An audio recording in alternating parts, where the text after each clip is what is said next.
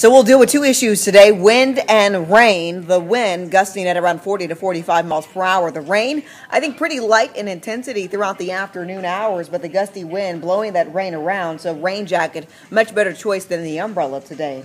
Now, those scattered showers sliding throughout the afternoon. We'll also see rain in the forecast for tomorrow. A few scattered showers sliding through with temperatures in the 40s. And by Friday, we talk the possibility of a little snow. Here's a look at your weekend forecast. Cooling down on Saturday. 7-day planner shows the cool down, the warm up on Sunday under sunny skies.